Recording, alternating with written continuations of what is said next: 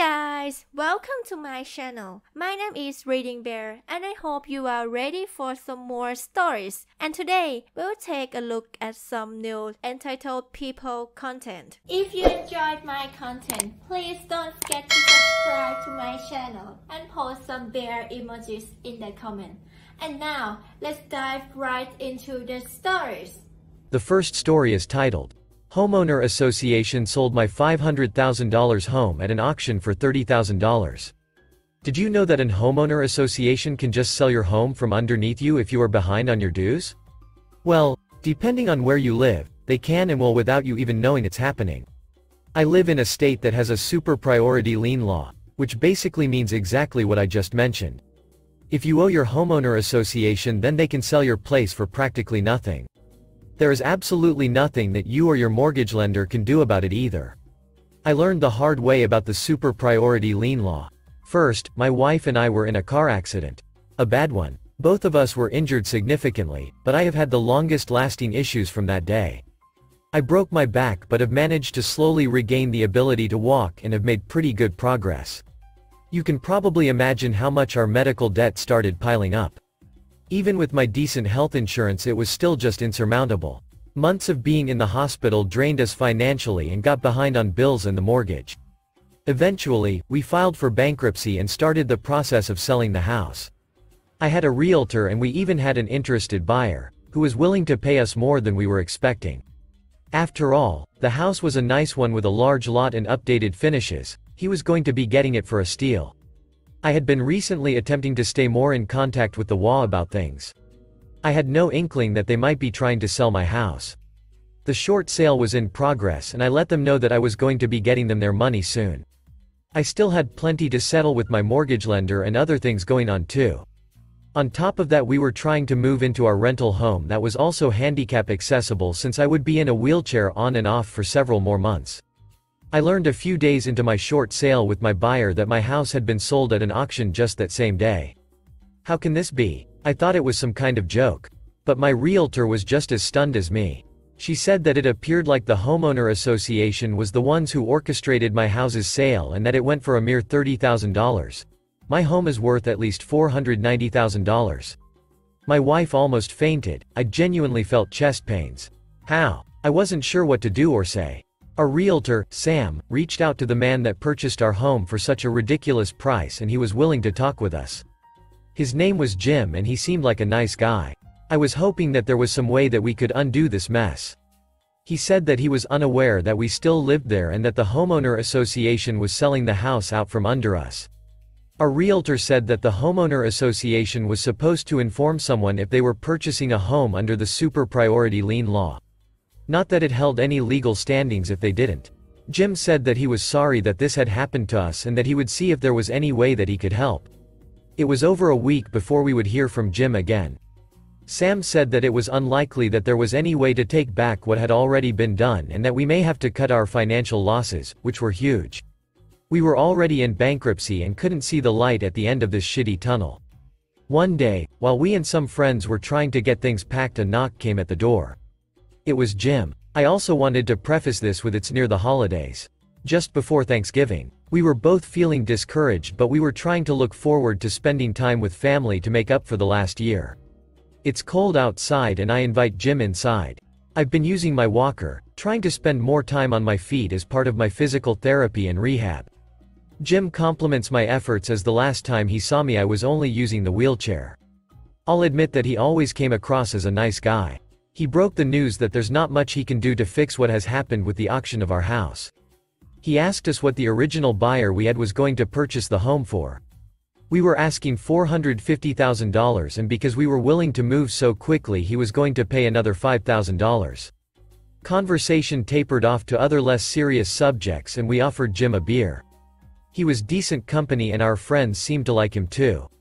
We ordered some pizza and made jokes, laughing about times before our accident that changed our lives. Jim and our friends shared stories about jobs and we found out that he is some kind of business owner. He didn't go into it too much. My wife brought out her famous pumpkin pie and everyone indulged with our drinks and laughed. I almost forgot about how shitty things had been. It's weird that I'm sitting here laughing and enjoying a beer with the guy who just essentially screwed us. even though it was really the homeowner association. Near the end of the evening I saw that Jim had wandered away. I couldn't help but notice how he was checking the house out while he was here. I mean, he does own it now. I see him writing on something at the end of the kitchen countertop. He walks over to me and my wife. At this point, it's just the three of us because our friends are gone or sleeping on the couch or guest bed. Jim is holding an envelope. I'm not even sure what to speculate is about to happen. Is this good? Is this bad? Just when I was liking the guy, the first started questioning his motives. The envelope had our names on the outside. He started saying that he was sorry that he couldn't do anything about the way that the sale happened. But he still wanted to help us out because he can see that we are good people who fell on difficult times. As he handed us the envelope, he stated that he didn't want anything in return and that he is happy to do it. As I look inside, I see the numbers 460 Kelvin's dollar written on a check with Jim's signature. I started feeling chest pains again, and I also thought my wife might faint. We were both in such shock that we couldn't speak. My wife began crying, tears streaming from her face as she reached out and took Jim's hand. He pulled her in for a hug and said that he was glad he met us. I'm still speechless, staring at the envelope. He pulls away from my wife and reaches out to me, shaking my hand firmly and looking me in the eye as he said that he wanted us to have the money, as long as he could have the house. I didn't know what to say except, of course. And finally went in for a hug. Staying in the house wasn't part of our plan anyway. We just wanted to sell it and move into a rental. It was time to move on to a new chapter in life. I'm still to this day so thankful for Jim and his generosity. We were able to pay off the rest of what we owed on the house and had a small amount left over for ourselves in the end. We still remain in contact and get together for cookouts a few times a year. Jim currently lives in the house with his wife and has 3 daughters that are the cutest. Even though we were screwed by our homeowner association, we ended up meeting a great friend who helped us more than they ever could in the end. The next story is entitled Neighbor Wants Her Kids in My Garden. So glad to have found this subreddit, because I have a legit crazy neighbor with boundary issues. I, 29 female, don't have any kids, but have my younger sister, 16, living with me for around 10 years. And we have a trampoline still in our back garden from when she was younger. Neighbor to the left of me has 4 kids and moved in a year ago. 2 weeks ago, Glasgow started getting really good weather, so the kids have been out playing constantly, not an issue. They asked if I could let the kids use the trampoline one day, so I was like sure, but only for a bit because I have friends coming over for some drinks. 7 p.m. comes, I ask them to go home because my 5 friends have shown up, and we're going to be drinking. Cue the crying. They leave the garden upset, but hey, that's not my issue. They've been on it for 3 hours at this point. Their mum pops her head out her bedroom window and asks if they can stay in the garden longer. No, I'm not your babysitter. She's annoyed but drops it. Last week, I come home from some shopping, and to my surprise, find all 4 of the kids in the garden, plus their younger cousin. Ask them to leave. Tell them they can't just come into my garden without me there, and they didn't even ask. They refuse to leave, so I shout up at their mum and tell her to get them out the garden. She says, let them play for a bit, you don't even use it. Okay, but still, not your garden? Eventually we get into an argument, and they leave. She's pissed off and shouting saying I'm being a Karen and I should let them in. I tell her not to ask again because the answer will be no. This happened again the day after, all 4 kids plus their cousin, waiting till I move the car from the drive and heading straight into the garden. So I wake up this morning. I've since put a lock on the trampoline, just a small one on the mesh safety enclosure to stop them opening it up, cause I'm petty AF. Plus it's Saturday, I'm not working today, my day off, and I want a long lie. But no, neighbor decides that at 9 a.m. this morning, her kids are being fired straight out that house with breakfast bars and a bottle of water, and they head straight into the garden. So I can hear them from my window. I look out and tell them to leave. By the time I get downstairs, Mum has descended from her house, and is trying to climb the fence between our gardens, shouting about how I used to let them use it and she's going to call the police for hitting her kids. Great, you do that. I'll be sure to show them the Ring camera footage, which coincidentally also has footage of your husband picking the lock open so your brats can use the trampoline. So long story short, entitled Mother Send Her Kids Into My Garden repeatedly even after being told not to. Calls police on me for harassment and hitting her kids and ends up getting her own husband arrested for theft and housebreaking and criminal damage. Suck it, witch. Edit. Some people have asked if I could sell neighbor the trampoline. She has a V-shaped garden and the smallest one on the street. The trampoline is 12 feet and wouldn't fit. Also gave her a bunch of my sister's old stuff when she first moved in, but have barely interacted with her since this. Edit 2. Decided that it's not worth the hassle. 10 minutes ago, 9:50 p.m. here in the UK. I took a knife and slashed the part you jump on. Brother is coming on Tuesday to help me dismantle it, and we will take it to the local recycle center. Hey everyone, thought I'd give a quick update on what's happened since this incident. I had a few messages from people, so I figure some might be interested to know. Main point I guess is that the day after this happened, I spoke to the police about the charges and asked if they could let it go. There was a charge of theft too, because the dad had moved tools out of the way, and threw them into his garden, but they got thrown back in, so I wasn't missing anything. They initially asked me if I wanted the oldest kid charged. She looks a lot younger, I assumed 10 but she's actually 13, because she was the one who climbed the fence first, then went through my drive to open the gate and let the younger kids without climbing over. Since seeing the dad at the local shop, he just sort of apologized quickly and thanked me for letting it go. I think the realization that his daughter could have been arrested was a wake-up call. Haven't heard an explanation though, maybe he wasn't thinking about how serious it would end up. The mum on the other hand, absolute crazy woman. I had mentioned that she told police I had hit her kids, absolutely untrue, but she also decided to tell a couple of neighbors that I hit them, had 2 people ask me about this.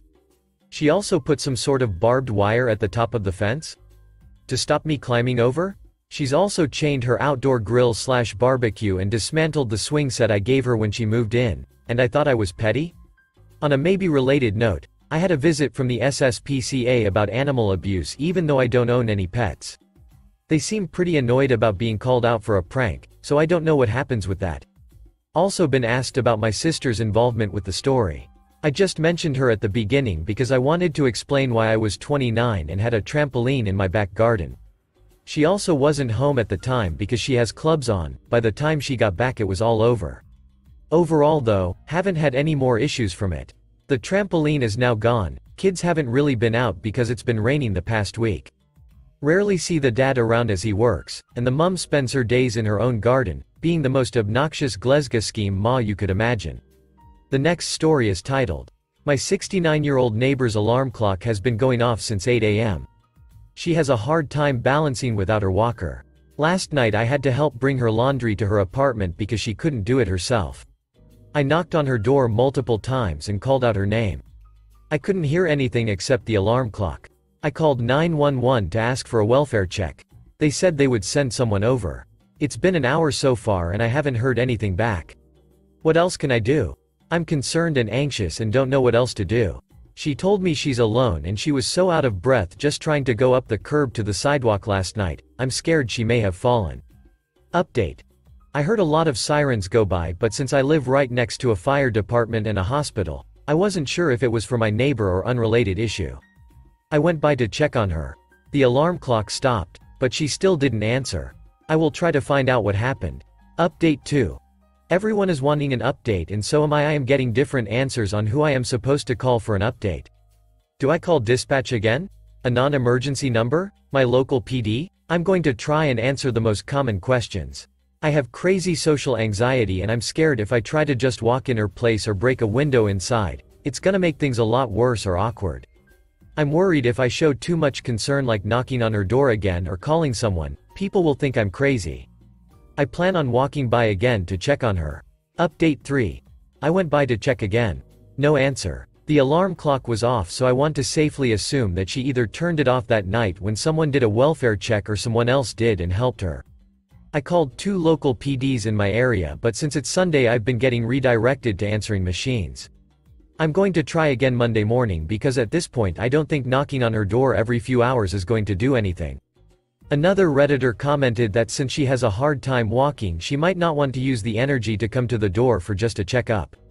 Last update. She's okay. My local PD finally called me back around 3 today. I asked for a follow-up regarding the welfare check on Saturday night. They said someone came by and she answered and she's okay. Her adult son was there too. The reason for the alarm clock going off all day was because due to her limited immobility she couldn't reach to turn it off. It raises more questions if I'm being honest. Like, Why didn't her son turn off the alarm until someone came by? And why did no one answer when I knocked multiple times and called out to her? The last story is titled, Delusional Neighbor Bangs on the Shared Wall When Our Baby Cries and Nothing Can Be Done About It. I live in a duplex in Washington state with my husband and my son, who is only a few months old. My Phil owns half of the duplex and is renting it to us, and the other half is owned by an older woman and her adult daughter. My Phil has known the women for over 15 years, and told us before we moved in that the daughter was mentally ill and had strong delusions on occasion that caused trouble with the previous tenants. The last tenants apparently had to get a civil anti-harassment order placed against the daughter, but eventually moved out when the behaviors never stopped. Apparently the neighbor accused them of kidnapping and abusing their children, and abusing their dogs. My husband and I brought our son home a few months ago, and we didn't have any issues with the neighbor until about 2 weeks ago. She has begun banging on and throwing things at the walls when our son cries. She screams at us as well, but I usually can't hear what she's actually saying. You know, over the screaming baby. And the 2 dogs going absolutely ballistic because of the banging.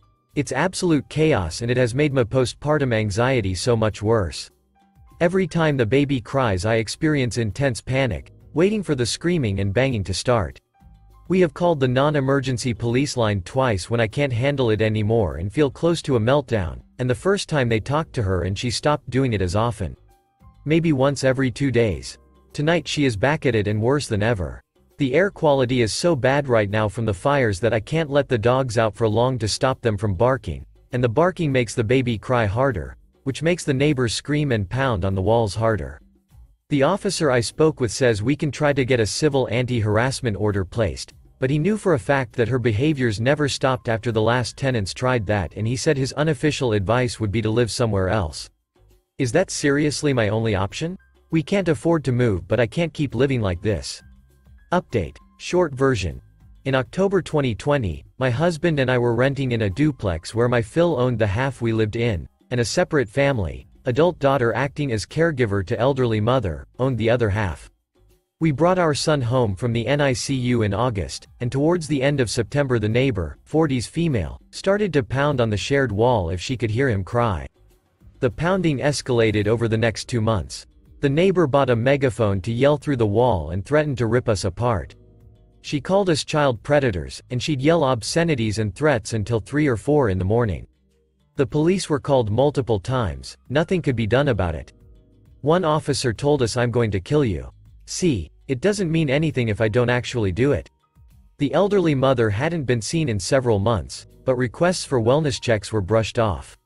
The general advice I got was that as renters, we couldn't do anything. It was also suggested that this was reasonable behavior, since the crying baby was probably really annoying. Since my first post, we moved in with my grandmother for our safety. The neighbor ended up busting a softball-sized hole through the shared wall to scream at us, and occasionally just stare at us. The smell that came out of the hole was indescribably bad. Our security cameras recorded her coming to my son's nursery window at around 2 a.m. almost daily, just staring and holding her cat. It took until the end of January for the police to be able to enter her property. The elderly mother had been deceased since at least June, and the daughter had the corpse dressed in her Sunday best, rotting in a dead bolted bedroom. The news article said the mother died from natural causes. The daughter was taken to an inpatient psychiatric facility. Thanks for listening.